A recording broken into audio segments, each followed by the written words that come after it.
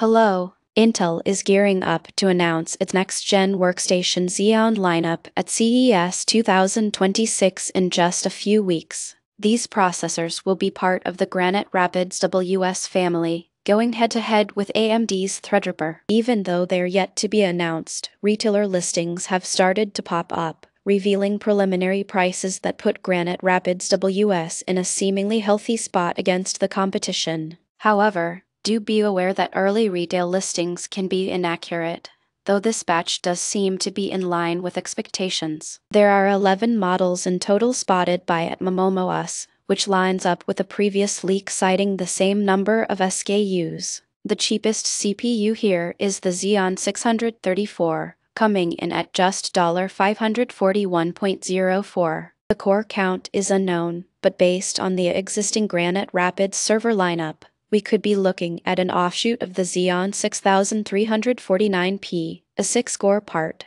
There's no direct comparison on AMD's side. The Threadripper Pro 9945WX is the closest reference, the lowest spec Shimada Peak SKU with just 12 cores. Things get a lot more interesting on the high end with the Xeon 698X.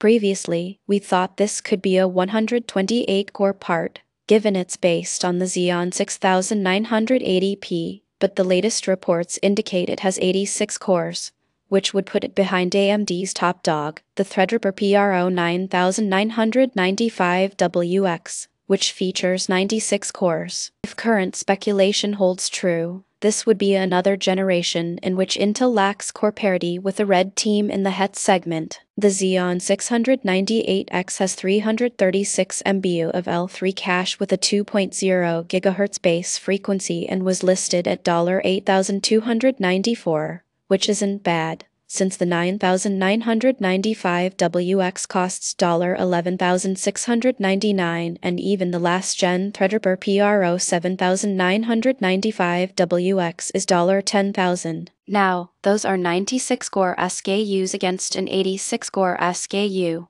but that's the closest comparison we have. To round out the collection, the mid-range Xeon 654 was listed for $1,300, and it is the processor we know the most about, as it has appeared on Geekbench before. The listing mentions 72 MB of L3 cache and a 3.1 GHz base clock, which is close enough to that Geekbench run, so this data is likely valid.